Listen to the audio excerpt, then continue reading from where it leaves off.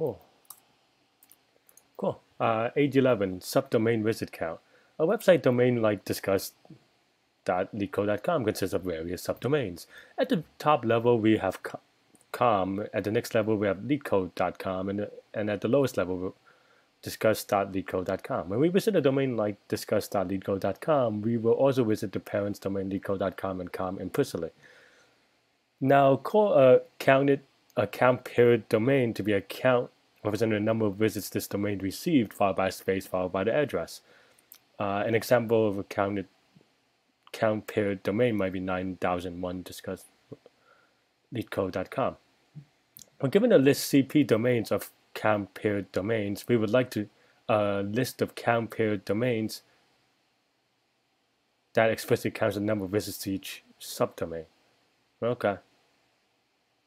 Okay. Seems straightforward-ish. Just kind of pause everything and put things in tables and stuff like this. Okay.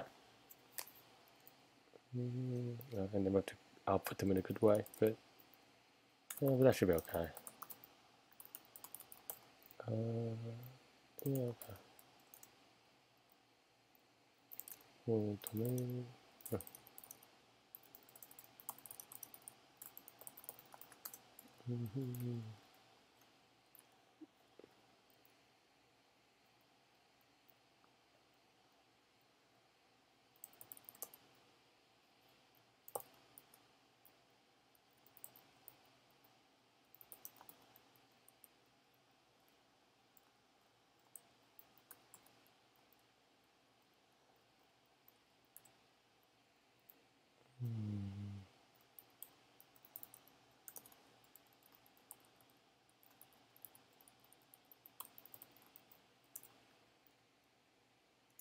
And domain, let's see what we look.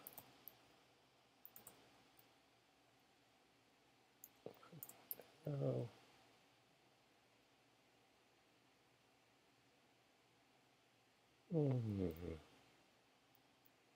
I guess we just have to split the domain into different ones. So, kind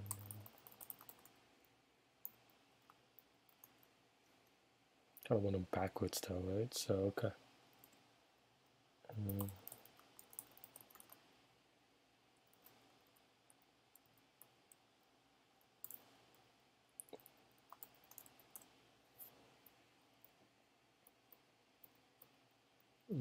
CP so okay. Count. Okay. And now we have to set up current domain. So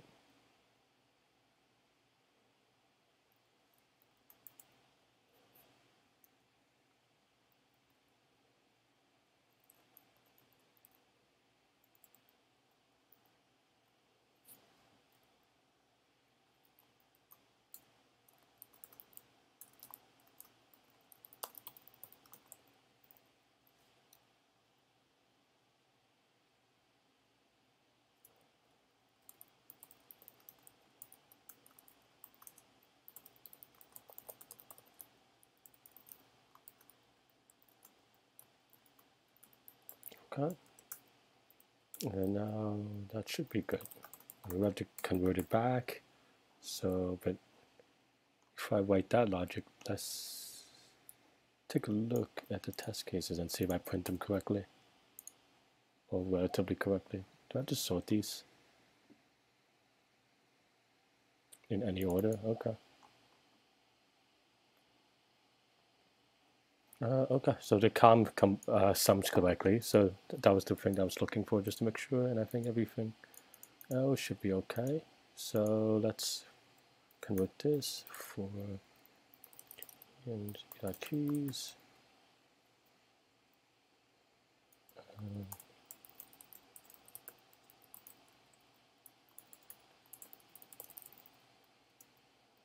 And it's just, so the key is the domain, so we solve that bad.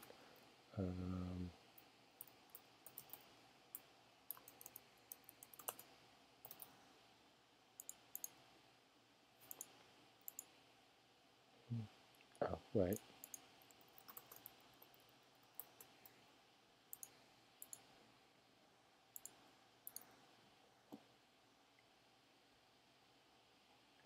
Cool. Okay, wow. They actually also Leetcode. I mean, yeah, Leetcode made the thing smarter with testing now, I guess, where they actually tell you, even though the order is not the same. Because I think that was the thing that I always had issues with. But yeah, okay. I think maybe just one more case for just empty cases. Probably good. Oh, I didn't notice this, but I guess that is okay. Okay, cool. Yeah, I mean, I guess the trick to this one is just that the complexity doesn't really matter as long as you're not doing something crazy. It's just everything I've done is roughly linear unless you want to count like the pen and the string concatenations, which if you want to be technical about it, it's not strictly linear, but uh, but but everything is relatively straightforward. And since n is only 100 and there are only 2 periods, it should be relatively okay. So yeah. Actually, I even did it a little bit on the faster side for whatever reason because I didn't even spend that much. But my memory usage is bad because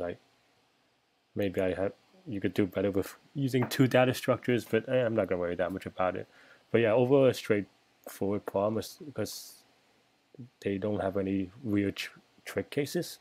And yeah, and just something that I definitely would just practice on, and good practice, because I definitely feel like I've seen something similar on these things where it's just like, I mean, it's straightforward enough that like, given a string, parse it a little bit, and then do some easier operation, and then kind of figure out how, print it out, right? So I think that's, I mean, you should know how to do that if you're interviewing and practice it.